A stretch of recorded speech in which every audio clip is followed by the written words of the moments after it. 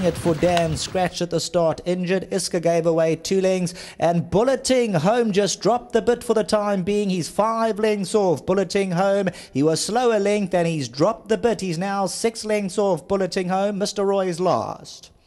Letting them settle down, Founding Father to the 1200 meter marker, torpedoed out the machine. Founding Father at a good clip by 2. Royal Armour, the white sheepskin noseband, gets up second. Anime the mare, blue sleeves and cap, parked at the fence third. 2 lengths off. Sea Urchins 3 around, top form. Cutting Edge, Iska. The favourite, Bulleting Home. He's at the fence. He's 7 lengths off with Mr. Roy. 600 to go and no turning back for Founding Father. He splits the breeze by 2. Royal Armour's in the striking position. Second, Anime, blue sleeves and cap. Sea Urchin looms large. Cutting Edge.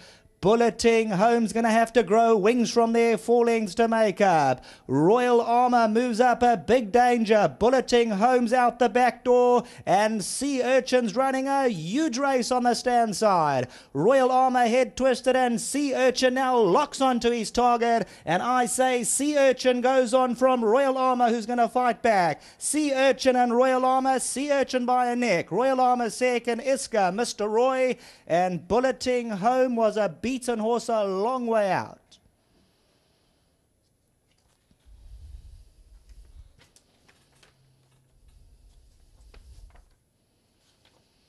Well, Sea Urchin moved up to beat Royal Armour, and Royal Armour, head twisted, stays with him all the way down to the line and comes back for a head beating. It's going to be number 10, Sea Urchin, the 7-year-old Fort Beluga, for the Mudleys, the Pullers, the Moseses, Pillets and the Steels.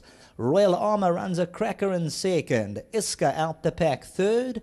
Mr. Roy, and as for Bulleting Home, as the gates opened, he just spat out the dummy. The bit was loose and he was not responding, so he just didn't respond early, Bulleting Home, and he just dropped the bit early on. There you'll see Anton asking for maximum, Bulleting Home not really finding much, but the action's on the right. Royal Armour's running around, and Sea Urchin, they locked horns in battle over the last 100 meters, and as they come down to the post, you'll see they get very close together, Sea Urchin and Royal Armour, and perhaps just hold on to your tickets there. You'll see Sea Urchin running around and Royal Armour back to the studio.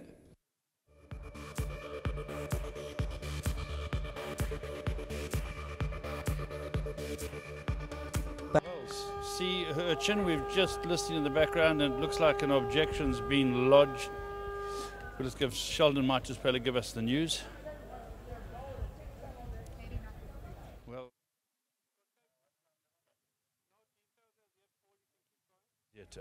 Garth, if you keep the race, well done. I wasn't studying the finish. Maybe you might have seen more. No, I saw nothing. I mean, he come through from behind the horse. He rode him all the way to the line. He went. No, he won a nice race. I think he held him off quite well. Yeah, thanks to everybody, Judy, Dyer, to Pops and his family. I mustn't forget Kathy. Yeah, it was a nice win, and thanks to Hollywood for their sponsorship. And I think he's a 7-year-old and he's brave. He does his best. He ran a good race last time, and I think he won a brave race. I believe Sheldon's got the details for us. Please note, an objection has been lodged by the rider of the second place horse. So note that Mark Khan, the rider of the second place horse, against the winner Sea Urchins, interference in the latter stages. So very important, it is the rider of the second place horse, Mark Khan, who's lodged the objection against the winner Sea Urchin, interference in the closing stages. I believe Mark Khan's lodged the objection, so just that's what the announcement was. He's the rider of the runner-up. But getting back to this, it was a good gutsy win because Kanya couldn't get in. Yeah, he couldn't get in. He raced 3 deep. He came on the outside. Mark moved out on top of him. It was tight for him on the outside, but he fought his way through, and I think he won a nice race. So there's, in my opinion, I don't think he can lose it. Well done, Garth. Thank you very much. Who are we talking to, Garth? There's no riding. Pops, come and have a chat. Pops, how you doing? Good, lovely. Thanks, Paul. Well done. Good win. We're excited. Very good. I mean, it's nice to see a 7-year-old come and win like that, and excited. I just want to say well done to Garth and his team back home. It's a fantastic job on him. I mean, he's been paying the bills for us. Thanks to my partners, Daya and the team. And it's awesome when you got a team lad and you bring home a winner.